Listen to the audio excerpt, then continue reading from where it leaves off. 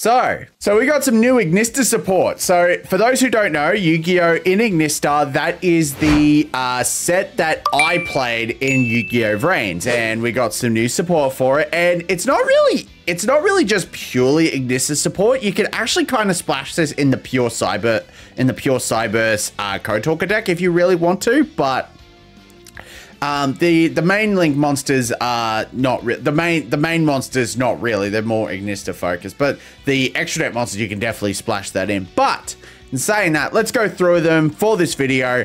And if you enjoyed this video, leave a like. I am actually streaming this on twitch.tv/MattGalaxy, so make sure you check out that link in the description. So our first card we want to look at is Kurika Link at Ignister. Level 1 Dark Cyberse effect monster with 300 attack and 200 defense. You can only use the first and second effect of this card's name each once per turn. Quick effect. You can tribute one Ignister monster, special summon this card from your hand or graveyard, but banish it when it leaves the field. When a card or effect is activated that targets a Cyberse monster you control, and you control a Cyberse monster special summon for the extra deck, you can tribute this card and negate that effect. So this is actually a pretty interesting bounce effect card, but it's also a nice special summon. However, you have to tribute at an Ignister monster, which I think one of the monsters we actually do has a graveyard effect. So we'll get into that shortly. Backup at Ignister. So this is backup secretary as a tuner monster, believe it or not. We do have a new synchro, so that's going to be interesting. So this is a level 3 Dark Cyberse tuner effect monster with 1200 attack, 800 defense, so same as backup secretary. You can only use this first and second effect of this card's name once per turn.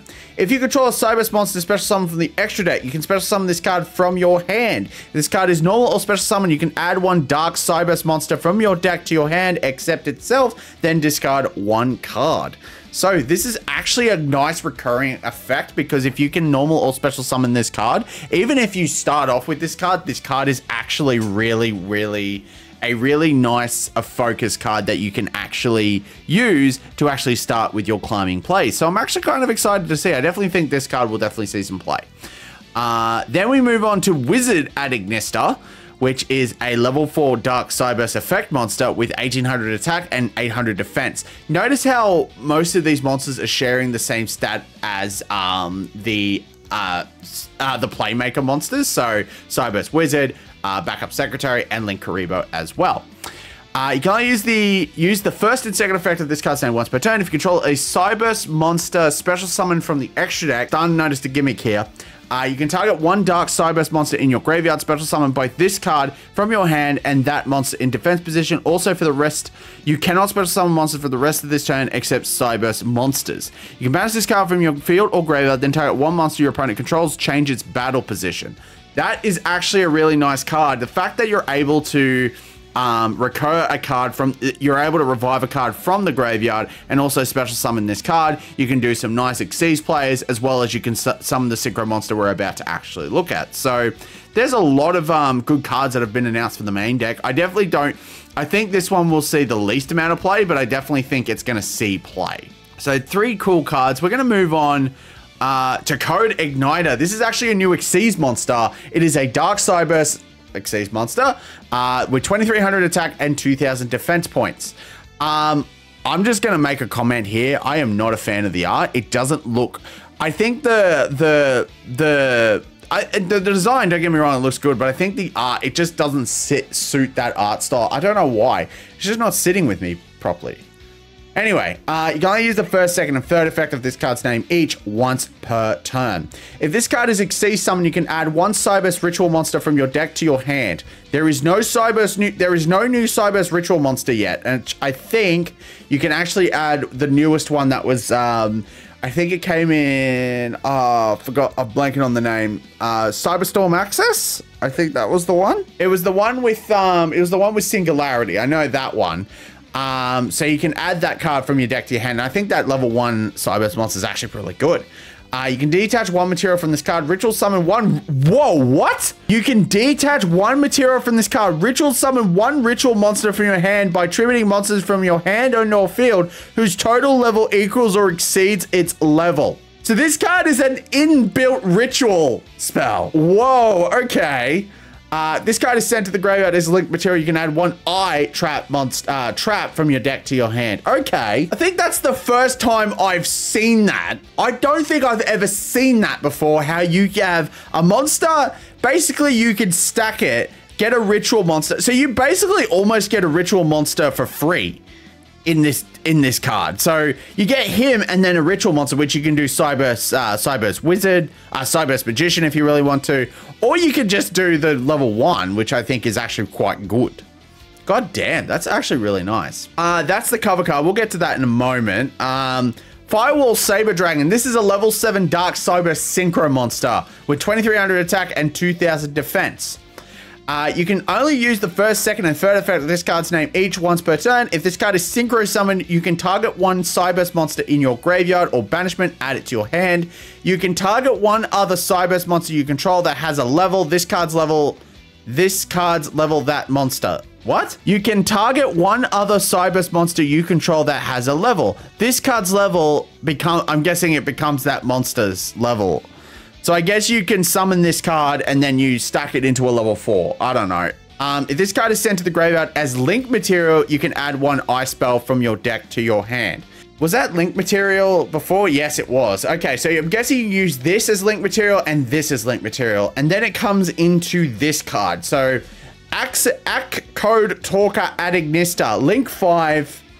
By the way, just interestingly enough, this one is not the Adignista, so this does not count as an Adignista monster. Arrows, left, bottom, bottom, right, right. So that is literally boom, boom, boom. So, okay, it's all the bottom ones. All right, that's not too bad.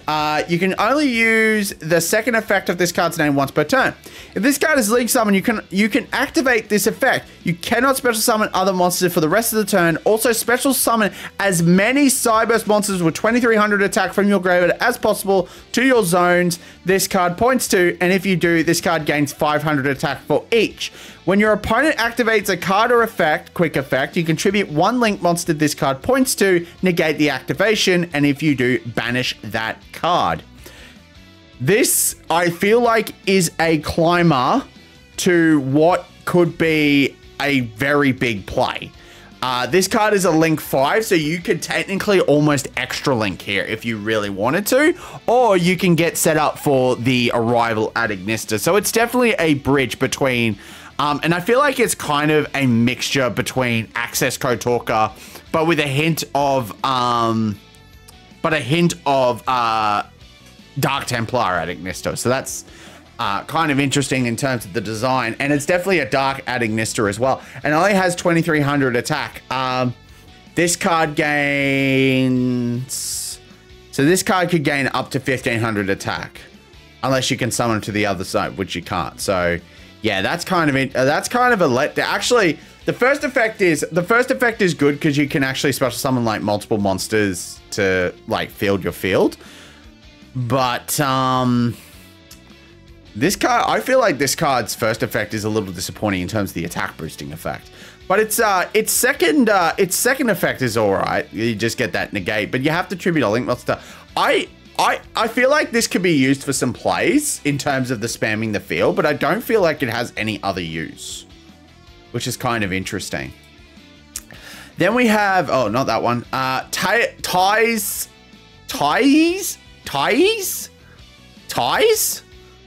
I want to say Ties. I think that's the name. That's supposed to be the name. Anyway, it's Ties. It's a normal spell. You can only activate one card with this card's name once per turn.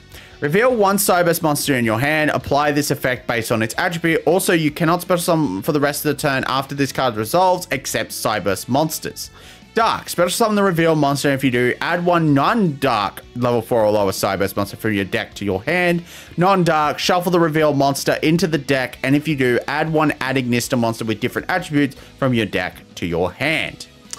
Okay, that is actually a really nice recursion effect. I have just picked up another thing with this deck now. It seems like the main core of this deck is the dark element, which if you actually watched Yu-Gi-Oh! Vrains, that actually makes a lot of sense, because I was the one that was actually piloting the Ad Ignista, and he was the one actually making the things go, and then the elements would just be a bond, like the other attributes would just be like build on top of those. And it's good to see that I think Flame, Earth, and Aqua were all on the same team, because I don't know if you guys can actually see this, but they're all on the actual... Oh, Windy and Lightning too. I didn't even see that. Oh, wow. Okay. That's actually really nice. I'm actually pretty okay with that. So that's quite cute, because it's actually like them uniting to fight with I for the final battle of the survival of the human race, of the artificial intelligence. So, yeah. And then there's partners. Then there's partners. Normal trap. You can only use the first and second effect of this card's name each once per turn. Target face-up cards your opponent controls equal to the number of Cyberse monsters you control with 2,300 original attack. Negate their effects until the end of this turn. You can banish this card from your graveyard, then target one of your banished Cyberse monsters, special summon it. This is actually quite nice. I definitely think this is going to see a fair bit of play. The only thing is, it is a trap card, but I definitely feel like if you're spamming the field with just Ad Ignista and also Cyberse monsters, you just play this and you're like, okay, boom, boom, boom, boom, negate, let's go. And then definitely this guy would actually help see that card see play. So that is quite interesting. So not bad support coming out for the Ad Ignista stuff. I'm actually quite happy with it. And I'm quite excited to see where they go next for this set. So other than that, guys, if you enjoyed this video, make sure you leave a like on the video and comment down below what you are most excited for Alliance Insight. So thank you so much for watching, and I'll see you in the next episode. Toodles!